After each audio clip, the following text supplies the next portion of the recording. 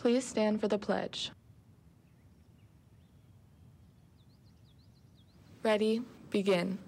I pledge allegiance to the flag of the United States of America and to the republic for which it stands, one nation, under God, indivisible, with liberty and justice for all.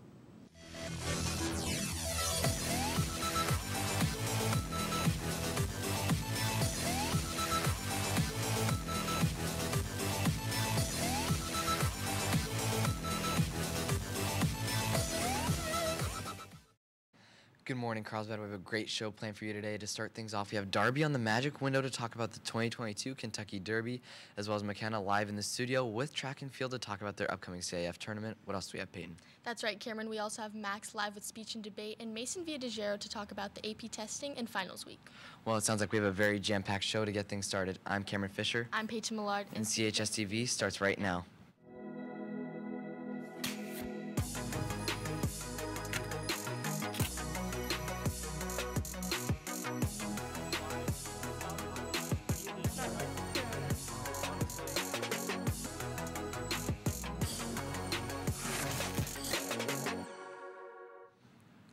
Our story today is on Tim, a Young Life counselor here at Carlsbad High School. Let's roll the piece. Time! Bible! Time! All right. So today we just did lunch club, which we do every Wednesday here in Mr. Anderson's room. Tim Wright, a leader at Young Life, got started in this path a long time ago. So a long time ago, almost 6 or 7 years ago, I was a leader, but Wildlife is essentially just middle school Young Life. And I was a leader for all the middle schoolers there, and it changed my life, and I haven't looked back since. Tim continues to not only strengthen his faith, but also for those around him. It's helping me grow in my faith because I get to help kids with their faith. So as I learn these things, I'm like, oh, I get that, and then I get to share it with you guys. But there's one thing Tim likes that sticks out above the rest.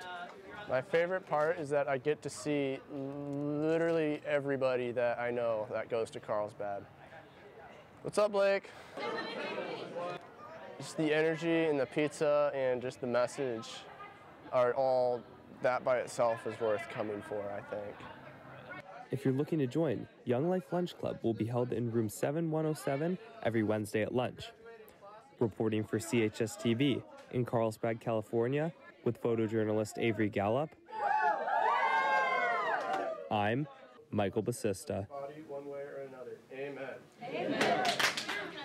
Thank you, Michael and Avery. Peer tutoring will not be available until May 16th, as many of the tutors will be preparing for AP exams. Peer tutoring will reopen Monday, May 16th to help students prepare for their final exams.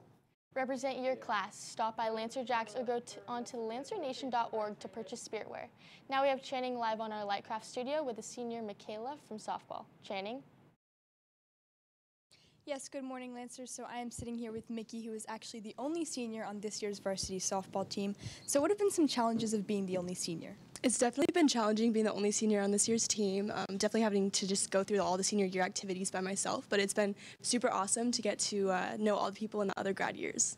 Yeah, so with that experience, how have you been acting as a mentor for the other teammates? I'd like to think I've been a good voice and a good influence for the other people in the team, and also providing good energy and helping lead in practices and games.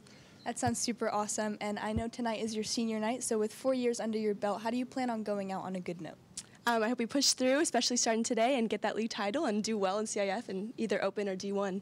Yeah, well, good luck on that title. And Lancers, today is their senior night at 3:30. It's a home game, so if it's convenient for you, please go show your support. And now I'm going to send it back to Cameron at the desk. Thank you, Channing. Attend CEF Summer School. CHS will host a summer academy for students to take a math, science, PE, or Spanish course. Register with the link in the graphic. Looking for a summer job? The City of Carlsbad is hiring summer camp staff as well as summer lifeguards. Please go onto the city webpage to apply today. Next up, we have Max live with speech and debate. Take it away, Max. What's going on, Carlsbad? I'm Max Harris here with speech and debate with Taylor, Noel, and Ravi to give you guys a little bit of an update on their state tournament and their up-and-coming national tournament. So Taylor, how did Carlsbad do at the state tournament? We did really well. We ended up 6th in the state and 1st in our league. That's great. And Noel, so Nationals is up and coming, so when and where is that? Yeah, so Nationals will be June 12th to 17th, and it's held in Kentucky this year. And Ravi, I know you're actually competing in the national tournament, so what event are you competing in, and what are your goals for nationals? My event is called Supplemental Debate, so it's a form of extemporaneous and on-the-spot debate, and my goal is to try my best and have a lot of fun. Oh, that's great, and good luck with that. Any shout-outs? Mr. Hendricks, period 1. Livingstone, period 1. Oh, you heard it here, Carlsbad. Make sure to wish them luck, and I'll send it back to Peyton at the desk. Thank you, Max. All CUSD high school students have free access to Schmoop for test prep, homework help, and study skills. Log in through your Clever account. All U.S. high school students are invited to participate in the 2022 National Climate Essay Competition, registering at booksmotivate.org.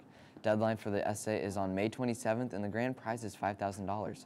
For our next break in the announcements, we have McKenna Hamilton live with track and field. McKenna, take it away. What's up, Carlsbad? I'm here live with some members of Varsity Track and Field to talk about the recent qualifiers for CIF. So, Miles, how did league finals go? It went really well. We had some great first-place finishers at league finals, and they're going to go on to CIF. I ran the 3,200 meters with 3 other boys, including CHSTV's Michael Basista. We all PR'd and went under 11 minutes, so that was a great way to end the season. That's great to hear. And Morgan, what exactly is CIF? Yeah, so it's a really hard event to get into. There's CIF finals and prelims, and to get into both, you have to be first in your event or make the qualifying time, and it's going to be all the schools in San Diego County. Awesome. And Johan, how do you qualify?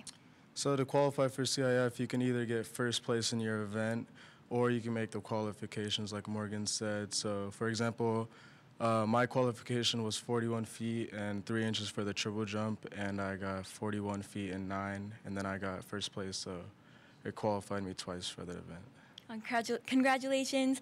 And McKenna, what event did you guys all qualify for? So Morgan and I got in for the 400, 4x4, and 4x1, and then Johan got in for the triple jump. Well, good luck at CIF, everyone, and Peyton, back to you.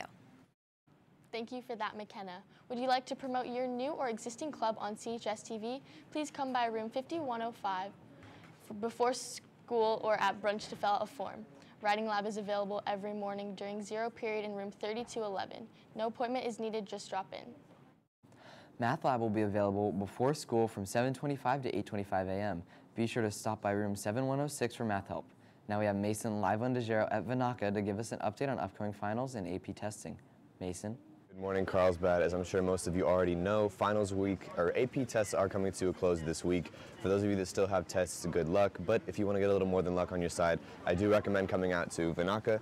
It's a cafe here in Carlsbad. Most of you definitely know, but it is a great atmosphere, great place to study with your friends, get ready for those AP exams, and also finals are coming up soon as the year is coming to a close. So make sure you finish those classes out strong. Like I said, Vinaca is a great place to come to study. Obviously great food. You can tell by this mutilated muffin. That's all I have for you today. I'm going to send it back to the desk. Thank you for that information, Mason. For our last break in the announcements, we have Darby live on the Magic Widow to talk about this past weekend's Kentucky Derby. Take it away. Yes, thank you, Peyton, and good morning, Carlsbad. I'm here to talk about the Kentucky Derby, which happened this past Saturday, May 7th, and took place in Louisville, Kentucky. Now, the Kentucky Derby is actually the longest running sporting event in the United States and dates back to 1875. One of the traditions held on opening day is for people to wear big, funky, colorful hats. This tradition was started by women for good luck, but men have taken a liking to it as well and have begun to dress up. So the whole race has 20 horses that line up and race around a 1.25 mile long track. These horses are all 3-year-old thoroughbreds, and they train for about 6 hours a day for up to 10 weeks. Here's a photo of all of them lined up and racing.